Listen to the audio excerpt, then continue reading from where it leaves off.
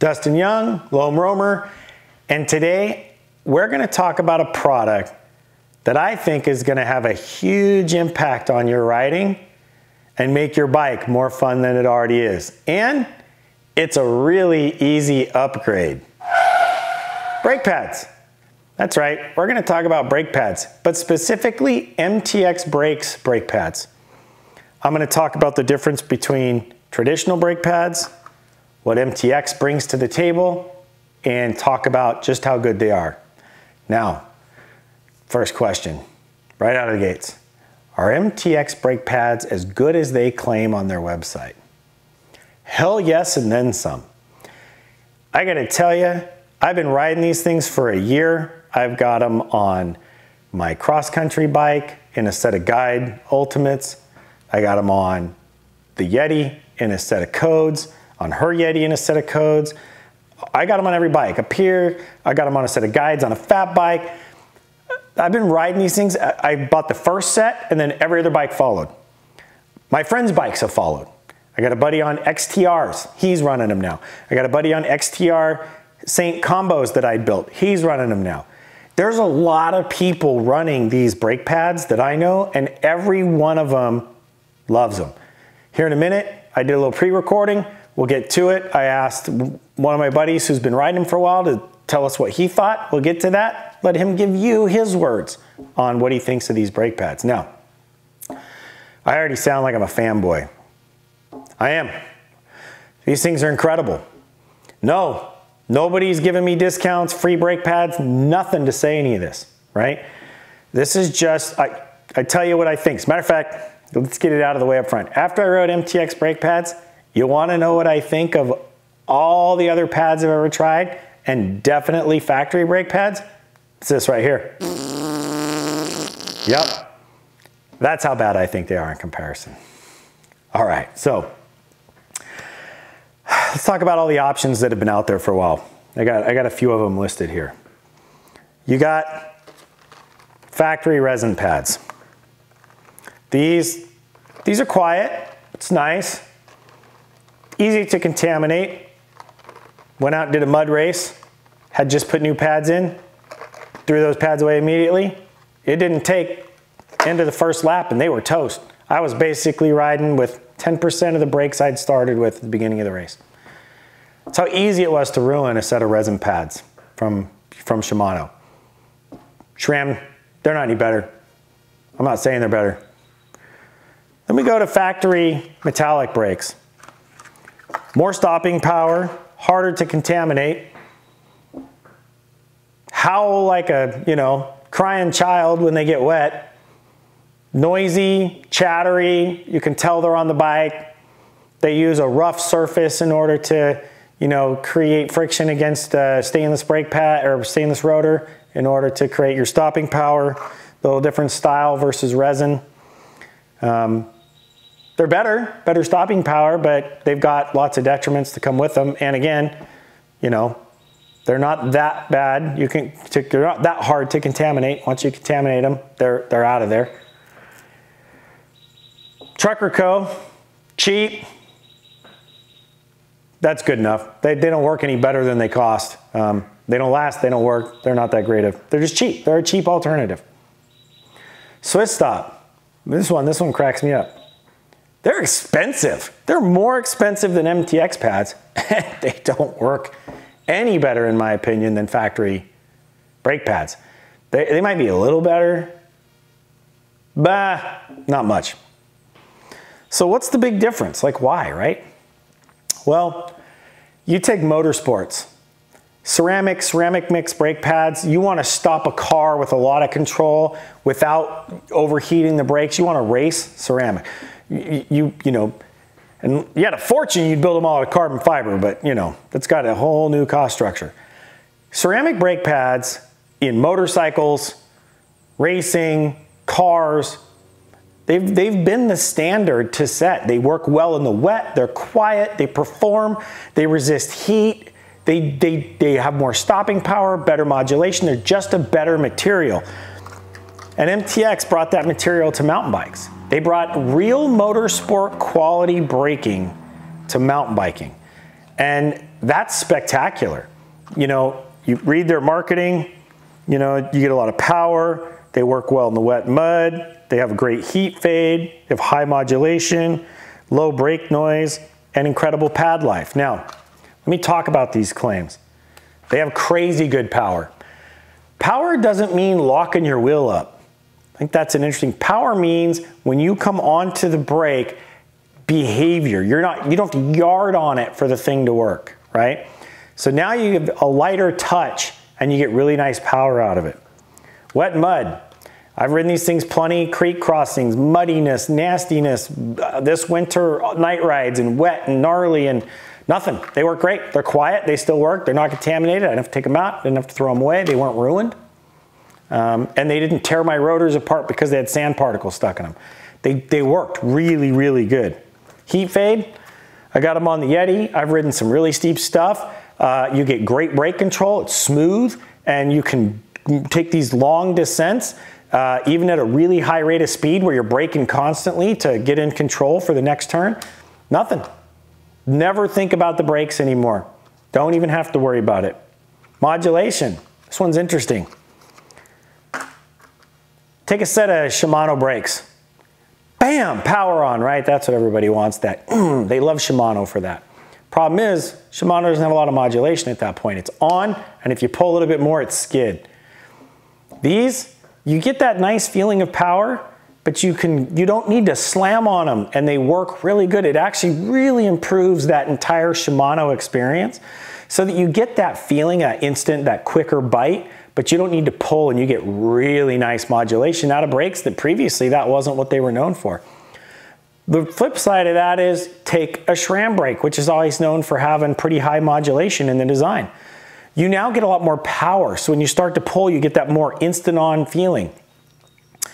How would I know this? Well, I got a buddy that pretty much you put him on a bike with Shimano brakes and he just like, the whole bike is a pile of garbage in his opinion, all because of the brakes. And you know, he feels like you got a yard on him to make them work. And he likes that Shimano feeling. He loves it. It's the way it is. I put a set of, in my guide Ultimates, I threw a set of MTX pads in. He was out riding my bike and he's like, man, these SRAM brakes, they've changed so much. They're amazing now. He has ridden that bike before with the factory pads and swore it was the worst thing ever. He actually considered that I might have upgraded my brakes. I mean, no change except the brake pads. And on his XTR brakes, we put the pads in and he was like, wow, these brakes actually perform really well all around instead of just being stoppers, right? So he got this other performance benefit in his own bike and he just loved it. That's a lot of testimony right there as to just how much they improve your overall brake power. They do something else that's really awesome. You don't need to keep getting bigger rotors to get bigger surface area to slow the bike down because your pads are inferior and you're going faster. You can be, say, like, let's say you got your trail bike and you're like 203, 180. Go 180, 180. Go 180, 160. Give it, that's, instead of buying bigger rotors and adding unsprung weight and surface area, these pads will actually work exceptionally well with the correct rotor size.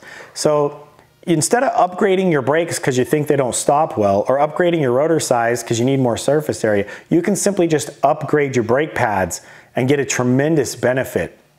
So much so that if you took, let's say you've got a set of XT 2-piston brakes, 3 or 4-year-old set of brake pads, the 800 series. And you know, you're thinking about buying a brand new set of XT 4-piston 8000 series. I think they're 8020s. I would suggest the first thing you should do is just try these brake pads, because you're probably these are gonna stop better in your 2-piston caliper than factory pads in a 4-piston caliper. And it's not like there's just brakes laying all over the shelves right now to go buy. So, but an American-made brake pad shipped out of Utah, you're gonna be able to find those. Get on their website, get them ordered. Spectacular upgrade. You might not make any other changes. You might not increase your rotor size. You might do nothing else other than the most simple upgrade you can do. Take the pads out, push the pistons back, bleed your brakes in the process, throw on some new pads, or don't bleed your brakes if you don't feel like it, I guess, and off to the races you go. Center your thing up and go.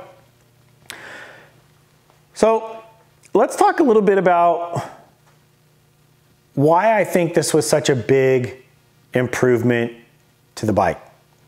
Brake control is one of the most important things you'll gain on your bike. If it wasn't, you wouldn't constantly be going for 4-piston or bigger brakes or, you know, TRP downhill brakes on your trail bike. You wouldn't be doing these constant upgrades. Yet the factory pads 15 years later aren't any better. So you just keep buying bigger brakes. And you end up in a situation where you got a lot of brake and you're skidding and you're doing all these things. And yet what you really are looking for is a brake pad that correctly works with the rotor surface so that you can have, depending on how hard you're pulling on the lever and what experience you need in that moment, a lot more control over that moment so you can get slowed down, under control.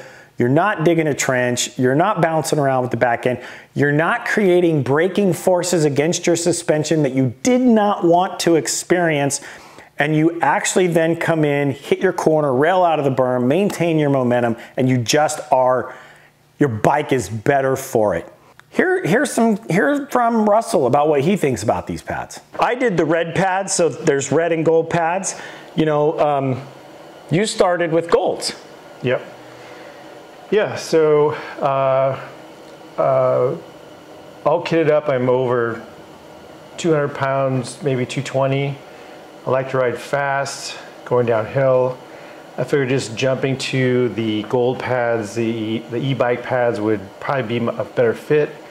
And it was true, it was a good fit, but they're way, way powerful. I mean, they up the game big time on control, modulation, and just touching the brakes, slowing down really fast. So I had the bike set up for big descents. I had 2 or 3 rotors, front and rear. Oh boy, so much power, so much power. I'm running XTR levers, Saint calipers, just barely touching. Way too powerful for trail riding. Big descents, yes. Ashland, Downeyville, Tahoe, big descents. I went back to 180, 180. Still lots of power. That's perfect for trail riding. And fantastic upgrade. And he said something really interesting, and it is on the money. If you run Shimano or SRAM brakes, you keep getting big rotors because you think that's why you're not slowing down or managing your brakes well enough downhill. It's not. It's literally that your brake pads are not good enough. The MTX brake pads, I mean, I've had them make no noise until recently, so I would say more than 95% of the time, mud, water, winter riding, we did that like downpour sand ride, and our brakes, the brakes worked perfect all the way in. Never thought about whether or not I had brakes. You're gonna do a set of reds, right, in your next, in the Kona?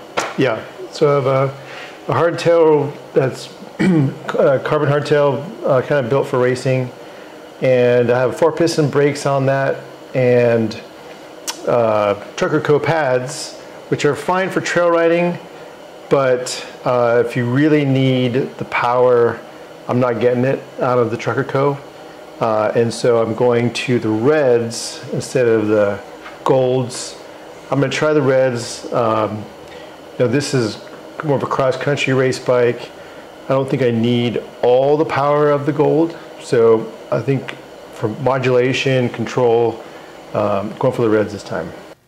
If you're thinking about making an upgrade, these don't cost a lot of money. You can get reds for race, you can get golds for like e-bike and heavier stuff. You can learn a lot more specifications on their website. I just wanted to tell you what the experience was like with these things. I run all reds. As you heard, Russell runs gold and red depending on his bike. I know they make them for the Guide, and they make them for the Code, and they make them for a lot of different Shimano brakes and Hayes brakes and some other stuff out there. So make the upgrade. Again, they have codes. They always have good discounts.